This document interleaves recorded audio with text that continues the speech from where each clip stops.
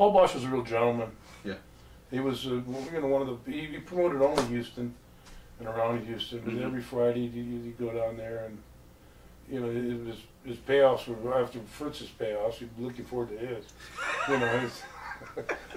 If you had a good spot, in that Friday Houston show, then that would basically make your week, because between all Fritz's kids and his nephews and everybody else around there, Dallas and other places didn't offer you a big. Dallas wasn't drawing worth the crap anyway.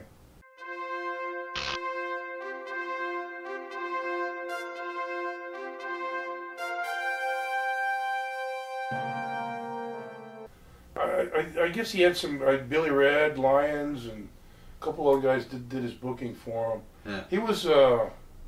He would catch with Vince or with Koniski. The TV from Vancouver, I think was in there, was pretty strong in there, and Vince would give him guys, and there were some Canadian guys that he would probably, like Angelo Mosca or Dino Bravo. Right. Guys like that that were strong. And they would get him through an arrangement with. Yeah, Frank. Vince was feeding him. We'd go up there. We'd go up there for Sunday night, and you have the ham and cheese blowout after with the Labatt's beer in the bathtub after, and he'd have a room. And most of his local guys would go up there, and then me and Adonis would pop through, raise some hell for a little while, and then take off back downstairs. And we did some, just fooling around. He's all right. How important was Canada to what you guys were doing at the time? Was it big money up there? Well, the dollar was a devaluation, but we were doing good crowds. Yeah. The crowds were, and the money was. Plus, I think we were outside of Toronto somewhere there. We were filming out in Brantford. I don't know if it was then or... that starts in '84. Can I get a witness? Next year? '84. What the hell was that place called? It was the hockey. Brantford. The hockey arena. The home of Wayne Gretzky. Was it in Brantford? Bradford. I'll probably get 50 emails on this. Yeah, it was the hockey, the sports arena, right? Yeah, it was like hour and a half out of Toronto.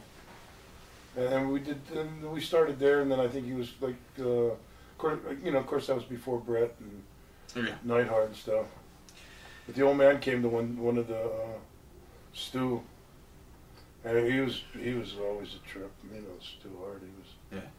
He was just. I remember, this guy, he had millions. I think before Vince even knew when millions. What, 'cause he bought all that oil property and stuff up in Alberta and stuff. He'd had that. Then they had that big Munster house in Calgary. Yeah. With the family. What was that plot of land? I'm just reading. Well, I remember the guys. This is probably a year later, but they bought a bunch of sweet sour spare ribs and stuff. Chinese. There was a Chinese restaurant down the street. So guys would do like the whole day interviews in there, and then go somewhere, and the guys that didn't clean the meat off the bones, Stu was going, and he was cleaning the meat off the bones of the sweet sour spare ribs. The guys had already eaten. He was multi-millionaire. What the hell's going on? But that was Stu Hart. That was him. Yeah. With the flipping the cat turd on the thing and going back and flipping the eggs.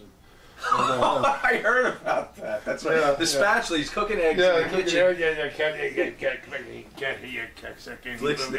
Flips the turd on, goes back and flips the eggs and the pancakes around. And I went to two Sunday dinners up there. I'm proud to say. That was about it though, just two, huh? Well, I didn't spend a lot of time working in Calgary. I went there to put the belt on Dave. I took a belt from somebody, or the Norman somebody. And then dropped it to Davey Boy a couple weeks later.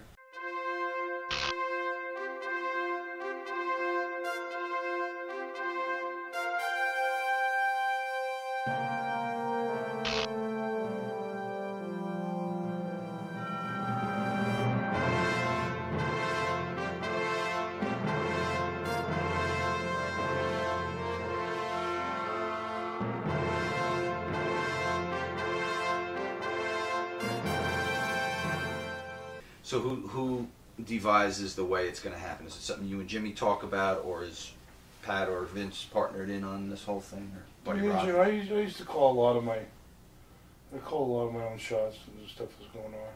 The close, the interview segment, that whole thing. Only thing I regret, I was working matches in between, and I didn't take off my wrestling shorts and put underwear on. And if I had underwear on, I would have been there. And I heard comments before, oh, he had his wrestling tights on and after me. But Oh, that's funny. it was in between, Allentown, we do 3 hours of TV. And, I just threw a pair of pants and a jacket on over them, and ready to go back in the third hour. There was a comment that I'd have my wrestling tights under my clothes. Right. No, okay. But that was the short, but it never really hurt the ankle. Just a point. I don't know anyone that would remember that. I heard comments to that, or a comment to that effect, one or two comments. Okay. To that effect, but not like I said, it didn't really hurt. Well, you guys showed them because the business you did after that.